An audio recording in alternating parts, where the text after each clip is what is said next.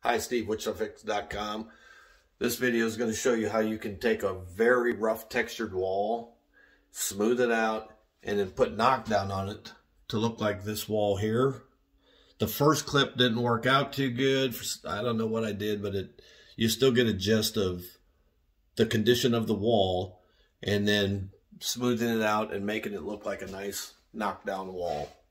So I'll get started. I'm just using a 5-in-1 right now. As you can see,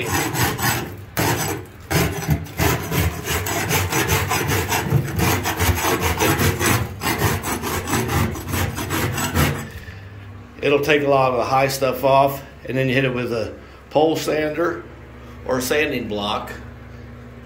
You should be good to start budding. So now we got one coat on it. I'll get close here. But all you're really trying to do at this point is fill in all the big areas. These pinholes aren't going to amount to anything. Those will fill on the next coat. And it generally might take 3 coats.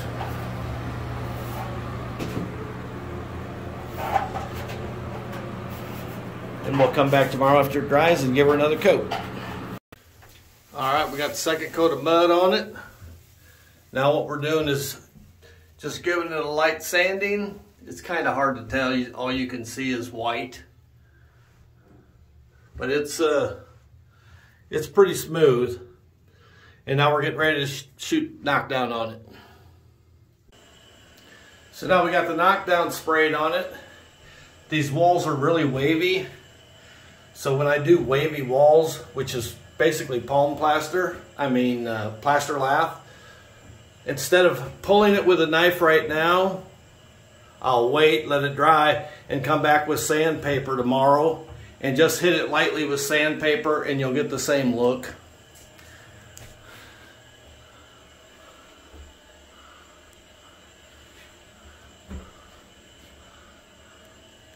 And we'll paint it, caulk the corners, paint it, we'll be done.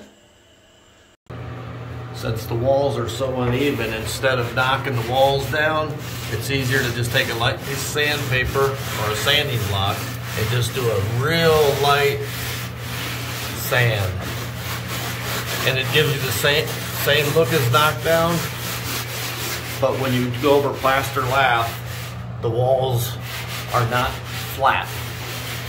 And you get a better look by using a sanding block and sanding instead of trying to knock it down with a knife. If you knock it down with a knife, you get a lot of flat spots. Well, this is the final look of this knockdown.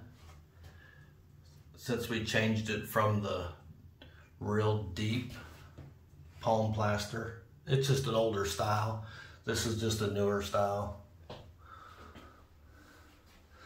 Ceilings are painted.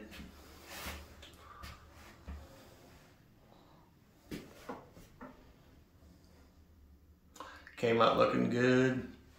Updated it.